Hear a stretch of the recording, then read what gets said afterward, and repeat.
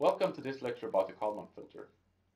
The Kalman filter was invented in 1960 by Rudolf Kalman and has since been a very important tool in the toolbox of endosensor fusion specialists.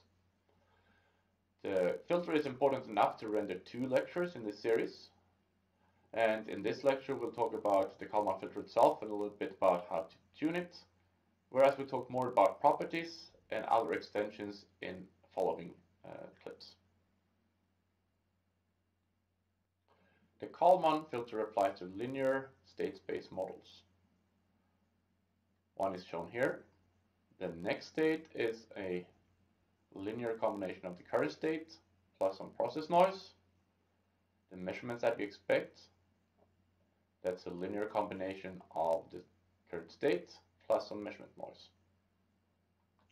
We assume the covariance of the process noise to be Q and the covariance of the measurement noise to be R.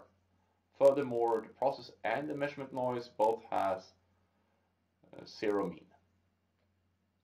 The process noise can both incorporate errors due to modeling errors and maneuvers, for example, from someone driving something. We will show that a Kalman filter is a solution to the Bayesian filter recursion, and it will be an exact solution in case of Gaussian noise. For your convenience, the Bayesian filtering recursion is given here. It consists of two parts. It's the prediction step, which predicts what happens in the future given the current state. It incorporates that in the estimate, and the measurement update, which incorporates observations of our object into the state information. We'll see how these can be used to derive the Kalman filter. We'll start to derive the Kalman filter by looking at the time update step. The first thing notice is that an affine transformation of a Gaussian variable is still a Gaussian variable. Hence, we only have to look at the mean and the covariance before and after the update step. We assume that you have the mean of the distribution before the update. So this mean of the state at time k, given all the measurements that we received up until time k, it's x hat k given k, and the matching covariance matrix pk given k. We now start by finding out the mean of the updated distribution. It's simply plugging in the motion model and applying the expectation. We know that the expectation of a constant is a constant, so we can push that through and have the expectation of x given the measurements. This is x hat k given k. And we know that the mean of the process noise is 0, so this second term disappears, and we end up with this simple expression here. We derive the covariance in a similar fashion. So we plug in the motion model into the covariance expression. We notice that we can push in the covariance. We get 4 terms, of which 2 are immediately removed. Those that relate to cross correlations between x and v, because we said that those should be independent.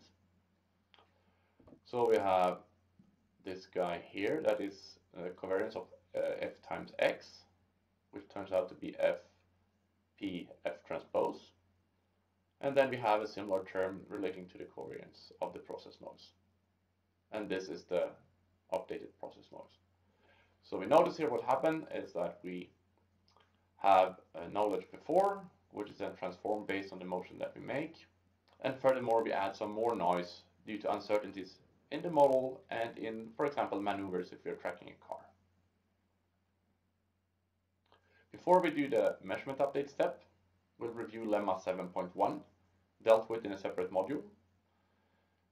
In that module, we show that x and y, if they're jointly distributed Gaussian stochastic variables, we can get a really simple expression for the conditional distribution x given y. That's given by the expression here. We will use this in the measurement update derivation. Given this, we can compute the measurement update of the Kalman filter. We assume that we have the expected value of x with all the measurement but the current time available, that is x hat k given k minus 1, and the matching covariance, that is pk k given k minus 1. That's exactly what we get from the time update step. We now compute the joint distribution of xk and yk, so the state at time k and the measurement at time k. We plug in the measurement model here, and then we compute all the relevant means and covariances. The mean of x is straightforward, we know it since before, and as with the prediction, the measurement noise is white, so that disappears. So we have h times x for the mean of the measurements. We keep the uncertainty or covariance of the state, and the covariance of the expected measurement is given by a term that relates to how uncertain we are of x, which is included in the expression of the model, and the uncertainty of the measurement itself. If we now apply lemma 7.1, we get the following expressions, which are the Kalman filter measurement updates equations. Next, we will look at the structure of these two equations to try to highlight some properties of it. So here we have the expressions, and if we look here, this is actually the expected measurement that we get if we have the state given here. This is what we expect to measure. This is important enough for us to call it y hat and substitute in. That shows us more clearly that this thing here is actually the difference between the obtained measurement y and our expected measurement y hat.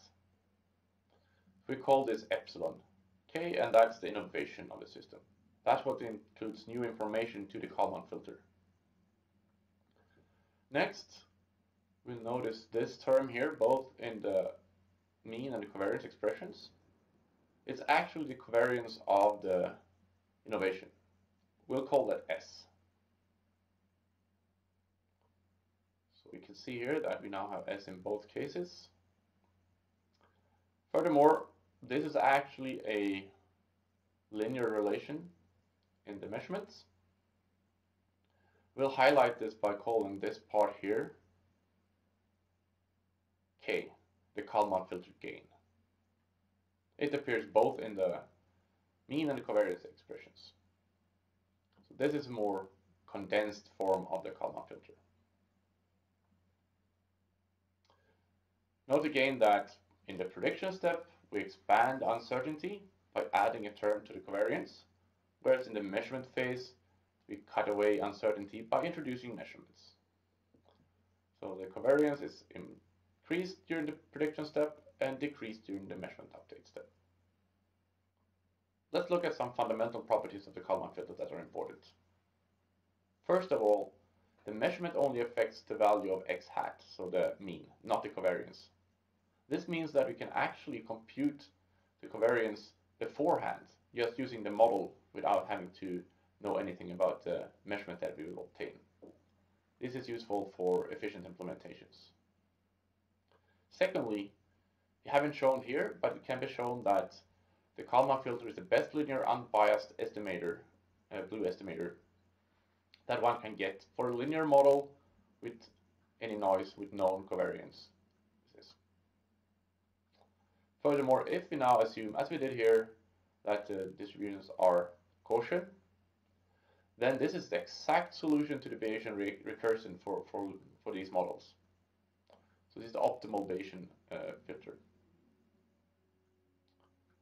Another interesting thing to know is that it's possible to formulate this filter in an equivalent way in terms of the information and the information states. Here the information state and information. We get a set of equations that look slightly different but have the same fundamental properties. However, it could sometimes be good to use the information form to highlight certain properties of the filter and to get better implementations. You can read more about the information filter in the textbook. Furthermore, and we'll see more about this in separate modules, The Kalman filter only applies to linear systems. Many of the systems in the world are actually nonlinear, in which case the Kalman filter does not apply. However, already from the start, people made up approximations that have been really successful in real life. So the extended Kalman filter is one of those, the unscented Kalman filter another one. You'll learn more about them later. Now let's look at how to tune the Kalman filter. Given that we actually have an exact model of the system, we can use the covariance of the process noise and the measurement noise as input in this, and we are done. And then we have the optimal filter. However, in practice, this is rarely the case. So we'll have to treat Q and R as tuning parameters instead. Note there's a difference between the Q and an R in the model that we use for the filter and the real ones in the actual system in the world. The latter ones we cannot affect, though we can tune the ones in the filter to get the behavior that we are looking for. So the important thing for the filter is the ratio Q over R. It tells how fast the filter adapts to changes. The recommendation is to fix R according to sensor specification and what we have measured. It's usually quite easy to derive the uncertainty of the measurements, whereas the Q can be treated as a tuning parameter. The motion model is in most cases anyhow quite uncertain. When doing the tuning in large steps, more or less orders of magnitude. So Q increased by a factor of 10, decreased by a factor of 10, not add 0.5 or something like that. When tuning, if you have high SNR, that gives a filter that's quick to respond to changes and adapt to maneuvers, for example. But this comes at the price of being more noisy. So you get a small bias in your estimates, but you get a large variance instead.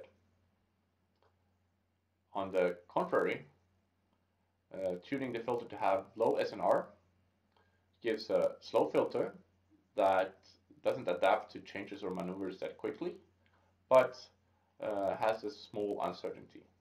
So we get a larger bias and a smaller variance. So this is always the trade-offs between filters. Large or small bias versus large and small variance. In this case, P0 reflects the belief in the prior when we start the filter. And if we don't know much about that, we should choose P really large to not impose too much information on the setting. Note that these rules for tuning are valid for most of the Kalman filter-like filters, and for that matter other filters as well. But the exact expressions are a bit different, that's why we treat them here. But these are the general rules for how to tune a filter in general. Let's have a look at an example of this. So we start with a model that is constant velocity model. We have a measurement of the position. This is in 2D. And we construct a linear state space model from this. Simulate some data and apply the Kalman filter to it. And then plot the result. And we get the thing on the right. Please feel free to play around with the toolbox to get a feeling for how these things work. We can also look at the separate states and their uncertainty, as in this case here. Notice that we are pretty good at estimating the position based on the measurements, which is not so strange because you're actually measuring position, but that we also get some information about the velocity in the model, even though we don't measure any velocities.